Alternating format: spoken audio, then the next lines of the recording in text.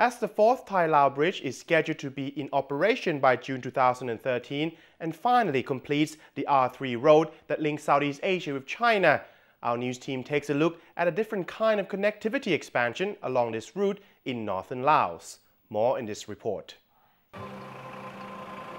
For almost a decade, regional governments and the Asian Development Bank have invested in building the R3 highway connecting northern Thailand and Laos with China's Yunnan. The only thing missing was a bridge that crosses the Mekong River, and cars, trucks and travelers have had to use barges and boats to cross the river at the Hue Sai Chiang Khong crossing. That is all about to change come June next year when the fourth Thai-Lao Friendship Bridge is due to be completed, making the dream of an overland route between Southeast Asia and China a reality. การขนส่งซึ่งถูกข้อจำกัดด้วยการข้ามเรือเนี่ย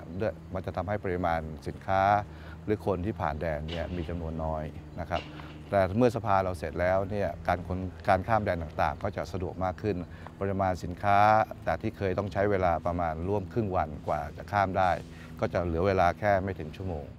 The clear beneficiary to the completion of the R3 are the businesses in urban centers along the route, like in the Thai northernmost city of Chiang Rai, where local businesses and SMEs are set to gain from easier land transport with China.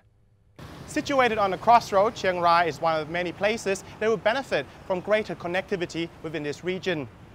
In the future, there are also development in other areas like social as well as education to expand the benefit of development to rural areas along this route. A recent event at the Ban Don Yang School near Hue Sai in Lao PDR reflects this move towards social development regionally. As part of its CSR activity, the neighboring country's Economic Development Cooperation Agencies, or NEDA, Thailand's international development arm, financially supports the expansion of school buildings and the construction of a new toilet in the school's backyard.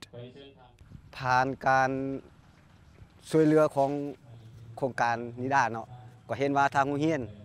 ก็มีผลประโยชน์ทางหลายด้านโดยเฉพาะทางเส้นทางพร้อมเนาะและการอาคารเรียนสถานที่อาคารเรียนนี่ก็เป็นว่าสะดวกสบายหลาย